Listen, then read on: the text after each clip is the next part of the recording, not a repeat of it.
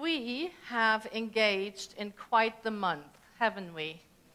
Yes. So for those of you who are new here, and I wanted to say also, welcome. Welcome for spending the Sunday morning with us. We have taken this whole month as a community, and we have said, I am willing to look at how do I feel I am part of this infinite flow that is happening, and how am I then willing to give from that flow to support the center. For some of you, the term stewardship months will mean something, right? It will mean we have stepped into declaring how we care for that is important to us. Our spiritual community, the work that is being done here, the lives that are being transformed because of this teaching and because of what happens right here in this beautiful sanctuary, online, as we gather together. And we have been so powerfully supported throughout this whole month by a series of talks, powerful talks. Do you remember when Reverend Karin Russo started us off at the beginning of the month, and she told us all, there is an invitation, and you are all invited to participate, to step deeper into the flow of life. And then she did this beautiful move. Are you going to accept the invitation? Remember that? Of course, she's much taller. It looks better when she does it, you know? But you get it, right? And we said, yes, yes. And then we heard about, I gave a talk, Step into Giving, and that talk was all about sometimes the invitations don't look the way we would like them to look, right? Sometimes the invitations have to be unwrapped in order to realize, oh, this is an invitation for me to be more loving, to be more kind, to understand that I'm an abundant being, and to give even in those moments when I think I have nothing to give. And then Reverend Leslie did two, I think she called them sister talks, right? It was the see the good that happens and watch the abundance flow in. Deepening into something that's happening within here is pictured out there. And I heard so many people talk about when she said, the universe is not giving us kudos or something when we have done something. But the universe is a mirror. Do you remember that? Yes. Right? The universe is not saying, if you do this and this and this and this and this, then I will give you that. No. The universe is saying, here is a mirror back to the dominant thoughts that are happening in your consciousness. Oh, and sometimes that's good, right? Because it's all shiny and nice.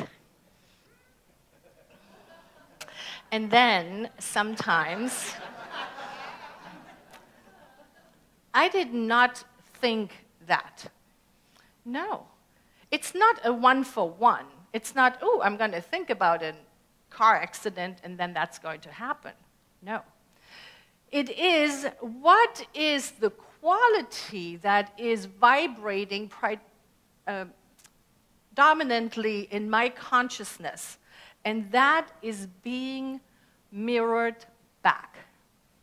If I spend my time leaning into the allness of life, understanding that we live in an abundant universe, and even though maybe I have something going on that looks a little different than abundance, I can look beyond it and expand my consciousness, and the good will flow in. Oh, there's a good slide. Your life, the allness of life, beautiful. Take a moment. Think about the amazing relationships you have.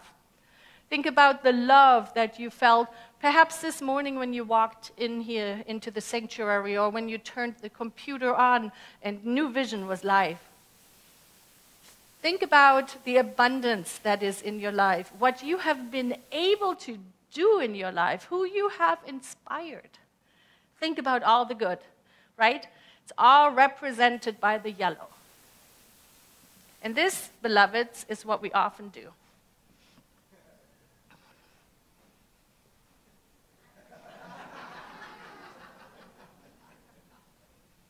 Yeah? Yeah. That's what we do, right? There's something going on in your life, something going on in our life, because I do this too, and that's all we can see.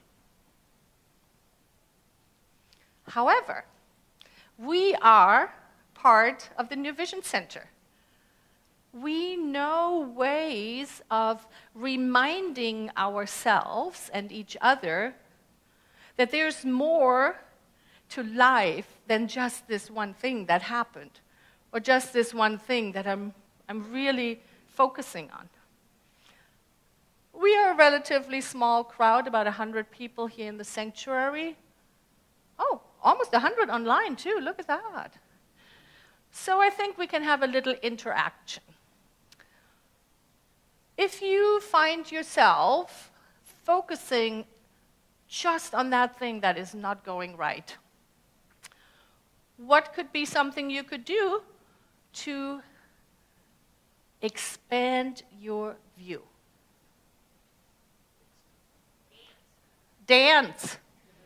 Yes, dance, right? The moment the 20 of us, or however many were dancing here, did we think about, how am I going to pay that one bill? Or what do I do with that? No, we just danced.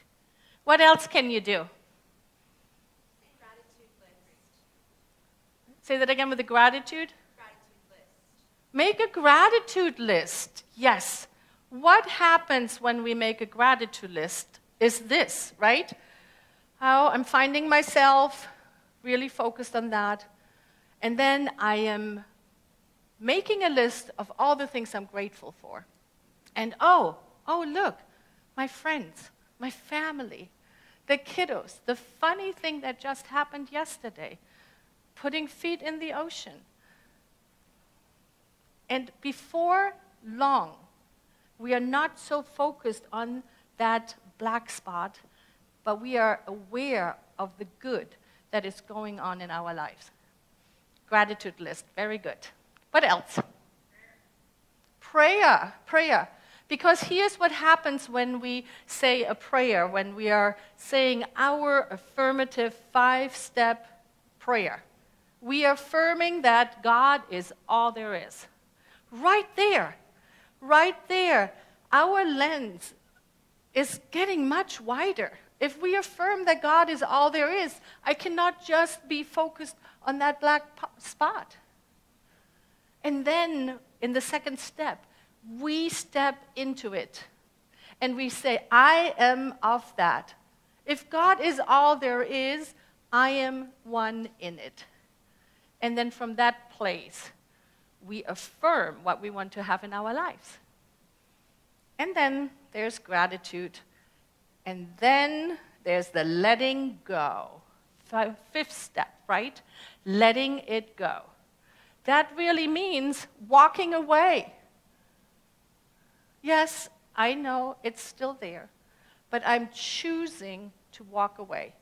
I have given it over to the divine. What else? Great. I heard 2 different things. Daily substantial spiritual practice. Yes. 100%. Yes. And then I heard practice forgiveness. Because let's take a look at that. When we practice forgiveness, something happened, and I am right in front of that black dot. It's right here. It's right here. And I don't feel that I have the power to move myself away from it. And here's what forgiveness practice does. When it's like this, it literally picks us up and it moves us backwards. And we look at it, and perhaps we can see, oh, I understand how this person could have done that because they were so hurt, or whatever. Or, oh, I can understand how that misunderstanding came about. Or, oh, I can see how much I had something to do with that, what I created, to feel whatever the lesson is for me. That's what a forgiveness practice does. It moves us away to a broader perspective. I saw quite a few of our abundance class students here today, and for 4 weeks we looked at different ways of expanding our consciousness and understanding that there's a great big party going on, and we are invited to it, and here are the tools if we don't feel that way. So thank you for playing. All right, anything else? Visualization. Very good. Thank you, Marty. Visualization. Well, visualization is really, okay, I am noticing I am really, really focused on that, right? Okay, I'm going to take some time, and I am going to visualize myself perhaps over here, right? In the beautiful abundance of my life, in all the lovely people that are part of it, in my community, in the way I feel connected to others. If the black spot is like there's so much challenge going on in our world, it is not denying that that is the truth. It is saying, and there's beauty, there's love, there's compassion, there are communities who care.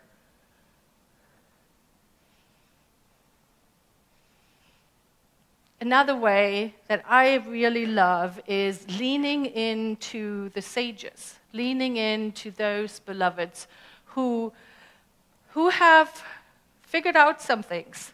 And one of them, of course, is our beloved Dr. Ernest Holmes.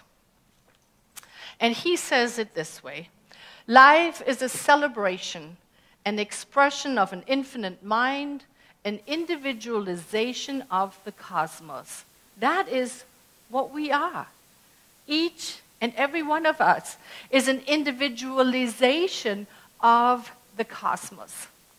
And then you might recognize the smiling face of David Smith. Now, our beloved David, he was, and I have permission to share this, all of those who are like, hopefully he knows. Our beloved David was facing a new chapter in his life because he was getting ready to retire. And sometime during that time, he heard a story of a young woman who was planning to walk the Camino with her dad. The moment dad would retire, they were going to go and fly over to France and walk those 800 kilometers, 500 miles together. And what happened was dad passed away before retirement, and they were never able to go.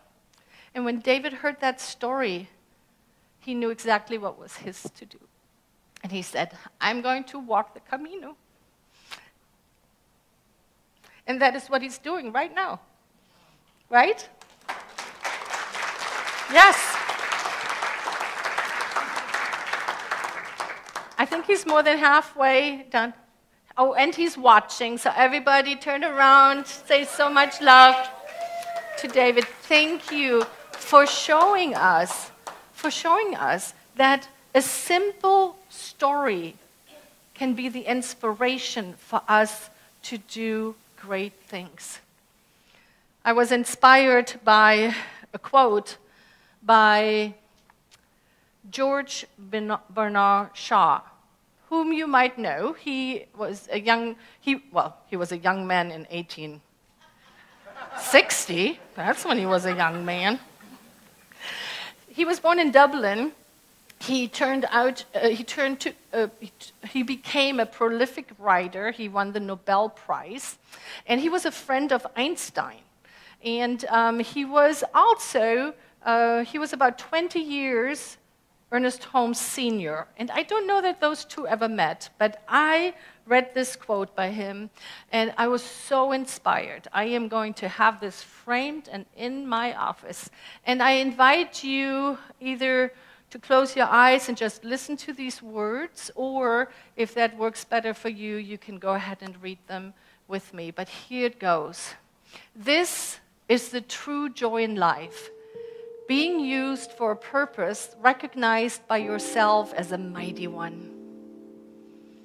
Being a force of nature instead of a feverish, selfish little clod of ailments and grievances, complaining that the world will not devote itself for making you happy. That is when we are right there in the black spot from the other slide, right? That's when we're focused on that. No. He says, I am of the opinion that my life belongs to the whole community to do for it what I can. I love that sentence. My life belongs to the entire community, whatever that community is, to do with it what it can. And he goes on and says, I want to be thoroughly used up when I die. For the harder I work, the more I live. I rejoice in life for its own sake. Life is not a brief candle to me. It is a sort of splendid torch, which I have gotten a hold of for the moment, and I want to make it burn as brightly as I can, and before I hand it off to the future generation. Ah, such words, right? I want to have it burn brightly and then pass it on to the future generation. And beloveds, this is what we have done all month long. 100 people have come together so far. I know there's going to be more. And have said, this is how I am going to ensure that this work that New Vision is doing is going to continue for future generation. And 100 people have shared with us how they will support financially this center in the next year. And here is our puzzle. Bring it up.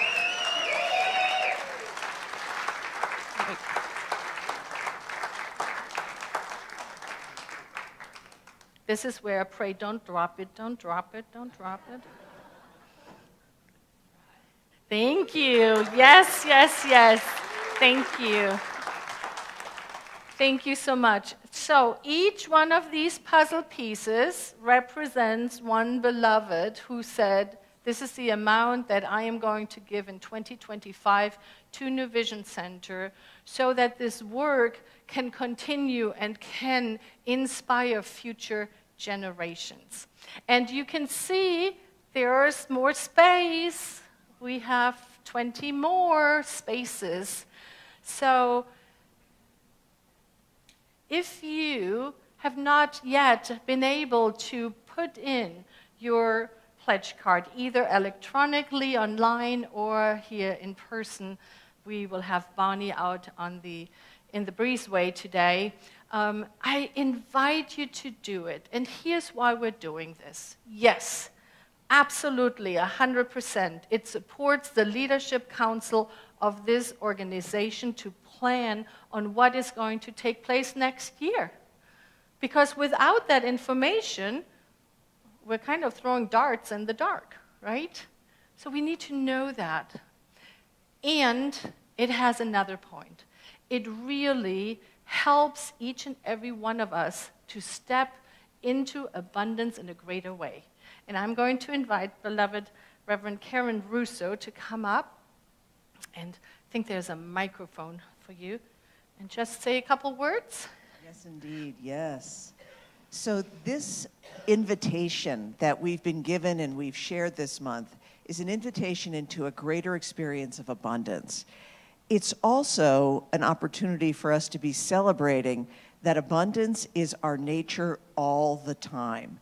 And so even beyond this beautiful give and take of the giving of a pledge card and the puzzle piece and the building it together, there's also always a give and take that's happening. And so we wanted to, in our celebration this day, to have a symbol where everyone here can participate, everyone. So regardless of whether you are brand new or whether you are a committed New Vision Center giver or you are a happy visitor, everyone here and everyone online is welcome to join us now for coming forward to receive. So we want to really continue the giving and the receiving. Thank you so much. Yes, I want to just clarify online, we are not going to fly all over the world and bring you those puzzle pieces. No. But if you please go onto our online concierge, and there's a little link that says, I would like to receive my puzzle piece, that's what you want to do, and we will mail it to you. Everybody, whether you are in here in the sanctuary or online, I invite you to close your eyes for a moment. And breathe in and connect with your own sense of abundance.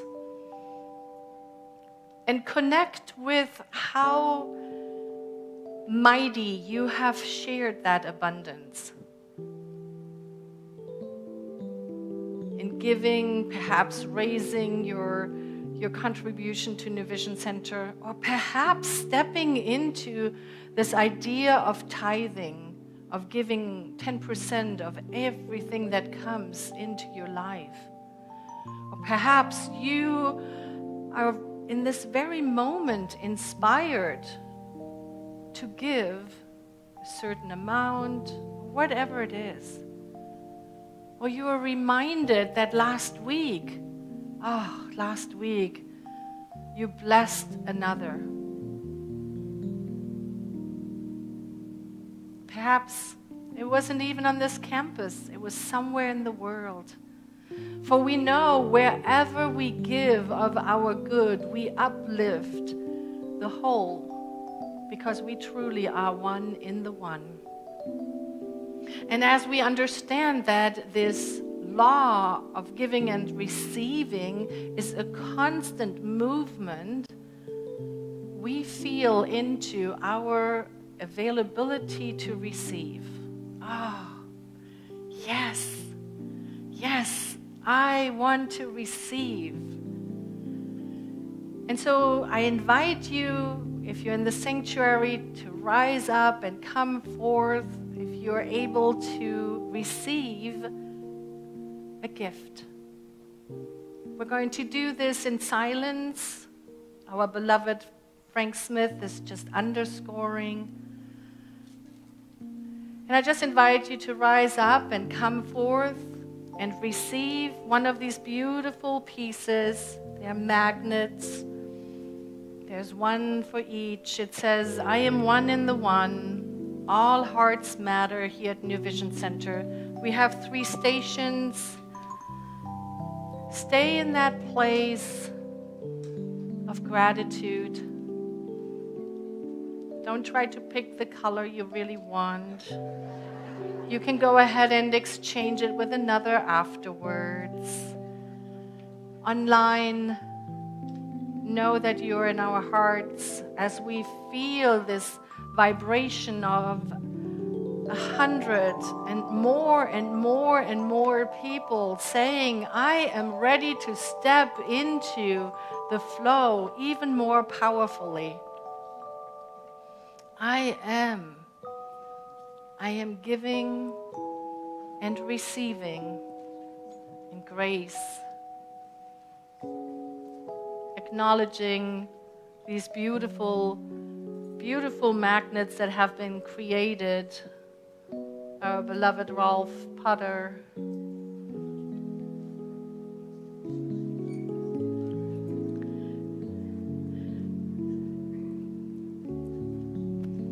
Continually being aware that we each step into the flow.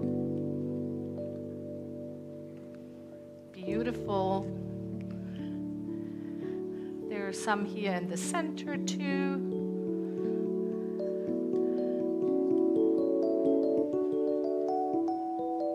Beautiful.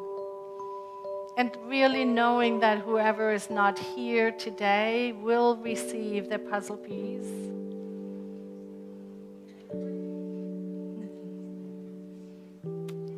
So beautiful. Thank you so much. Thank you, Reverend Karin. Let's go ahead and take it to your heart. Unless you have a peacemaker. I don't know if that's a problem. There is a magnet.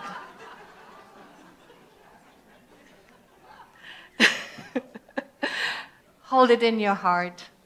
Let this peace just represent the reminder that we each are at every moment invited to step in deeper into this thing called life. And so please join me in an affirmative prayer as I recognize the allness of life in this very moment. I see beautiful colors, rainbows of colors. I recognize that all is truly well, that God is, I am, we are. How grateful, how very grateful I am to know that at any moment I am invited to step into this allness of life and feel with every cell of my being that I am one in it. That I have my being in it and it has its being in me. There is no separation. And so it is from this place that I speak a word of uplifting every beloved who has placed a prayer request into our ministry of prayer. I speak a word of uplifting every beloved who has reached out to our congregant care has requested support. I lift up in prayer every beloved who is celebrating their life to the grandest in color. And I celebrate every person in between, for I know wherever we find ourselves on this spiritual journey, we are blessed. And we are supported as we lean in to one another and into the loving arms of the divine. And so it is with a grateful heart, with so much gratitude, that I simply let this prayer go. I call it good and very good, that I know it is complete. And together we know this as we say, so it is.